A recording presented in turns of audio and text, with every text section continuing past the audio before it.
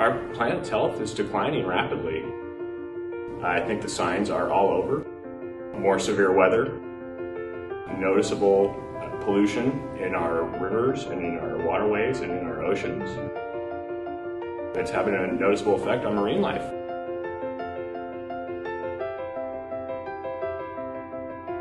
And I think it's only a matter of time before we start noticing those effects trickle up into humans. Clear Blue Sea is a San Diego nonprofit startup, and we are currently developing our floating robot for eliminating debris, or FRED. And our plan is to implement these robots all over the world to help eliminate the marine debris problem, specifically focusing on plastic pollution. I think anybody who's willing to do even some small part is a huge, huge benefit to the planet, and I think that's worth it.